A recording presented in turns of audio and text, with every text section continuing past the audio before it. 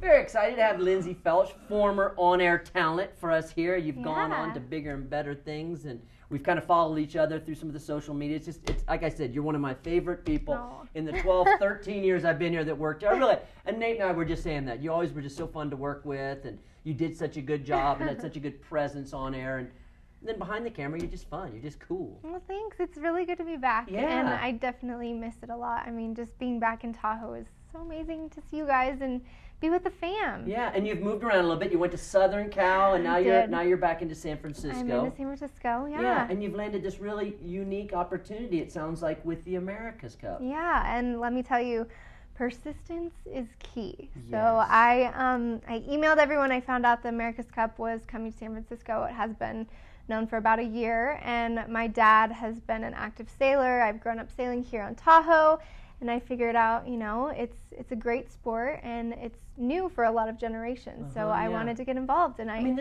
it's gone on for a long time, right? The Americas Cup is an old race. Old sport, old race, and now it's coming to San Francisco. Yeah. So you did something really, which is kind of your personality, which is so awesome. And when you left here, I remember like us having the goodbyes and me going, "You're going to go somewhere good. You're going to do something good." It's your persistence that's really gotten you into this position. Well, I mean, how did you find out about it, and how many times did you call, email, text, whatever you did to get this position? I mean, you know, it's a tough industry. It really is. I mean, everyone wants to be out there interviewing the next hot celebrity or athlete. So I found out, like I said, the America's Cup was coming to San Francisco, and I had gone with my mom and dad and boyfriend and family to the first race in San Francisco and said, "Oh, I have to get involved. This is awesome." So I went on their website and literally emailed every single media contact there was, probably about 50 people, and I only heard back from one person.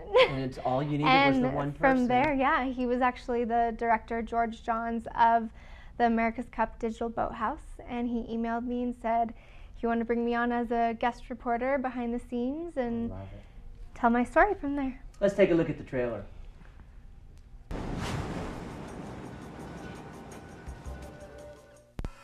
This week on America's Cup Discovered, we bring you the latest development with the Red Bull Youth America's Cup and give you a beginner's guide to getting involved. From Stockholm to San Francisco, 6 young sailors go behind the scenes with Artemis Racing. And proving persistence is key, extreme sports presenter Lindsey Felsch is rewarded for her efforts by getting to make her own behind-the-scenes feature. We also meet the Wastebusters, as well as Luna Ross's latest recruit, swordfish helmsman Iker Martinez.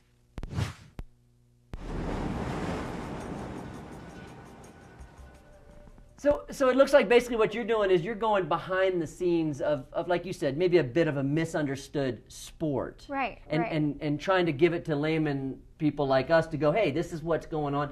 The thing that occurs to me when I watch that seems surprising is they're showing all these sailors working out in the gym and running. It's a very, very athletic sport. I mean, it's absolutely insane. They're racing on 72-foot catamarans, and you know, it takes a lot. You're pulling in the sail, pulling in the main. You have to be really strong and athletic. Can't they just get a computer system now that somebody just sits there and dials it in? I mean, probably with technology, they sure seems like that's what they would do nowadays, huh? But that's not the tradition of sailing, right? I mean, I guess that's the main thing. It's all hands on deck. Yeah. Right? Literally. I mean, you grew up sailing, but is there something that you've seen in getting behind the scenes and doing this that you just went, oh my God, I had no idea it was like this? I mean, just the different types of, you know, athleticism it takes, the different types of people that are involved in the sport. I mean, there's actually a lot of, not necessarily on the America's Cup team, but there's a lot of women out there who are very much involved in the training aspect of it, and also who, you know, go on the boats and train with them as well, which is really awesome to see. I mean, you know, it's great to see women athletes out there enjoying the sport and hanging right in there with the guys. And are there like really stringent categories of what a boat has to have? It can't have that. Like they have, like say in NASCAR, where it's right down to I mean, you can use this kind of screw, but you can't use that kind? There was a whole huge process in deciding what types of boats they were going to be racing this year, and Larry Ellison, who is the owner of the Oracle Team USA, was the one who decided that. So they decided this year that they were going to be racing a double hull, which is a catamaran, and 72 foot, which is out of this world. They're not amazing. all the same length? They are. Oh, so they are every all, okay. single boat has to be up to those standards. And last year, for example, they raced trimarans, which were just as big. I mean, I believe they were 92 feet. So these boats are huge. I mean, there's 11 people. And how fast do they go? I have no idea. Oh, I mean, 30 up to 30 knots. I mean, pretty how fast. How fast is a knot? I don't know the sailing terms yet. It's fast. Let's just say they're soaring. Yeah, it's faster than 30 miles an hour. I do know that. Yeah. Which seems really fast. And it's great, seeing them in San Francisco out underneath the Golden Gate Bridge. Yeah. And it's cool that it's coming here. Yeah. So it'll be in San Francisco coming up in August sometime. Mm-hmm. And is there like a better place than others to watch the race from? Chrissy, I mean, it's great to watch it on TV. They have cameras right on board. Yeah. And then also right in Chrissy Field, down there at Marina Green. They have a whole little village set up, which if you go on to YouTube and you watch my video, I do a little bit of interviews in Chrissy Field and in the Marina Green Village. Mm-hmm. And I imagine you'll continue to put out and produce these videos, vignettes behind the scenes of what's going on.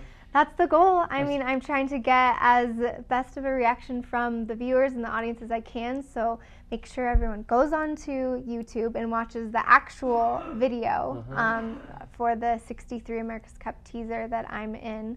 And as many views as I get is better. Yeah, I always enjoy that. I think as much as anything to find a sport that you don't know much about, and to have those little vignettes that go behind the scenes and explain stuff that you otherwise wouldn't pick up on watching the sport or not know anything about it. So Lindsey Felsch on air at Facebook. Yeah, and then I also have a YouTube page where the video is on as well. And yeah, if you follow me on Facebook or Twitter, I have a Twitter account, it's at @lfelsch.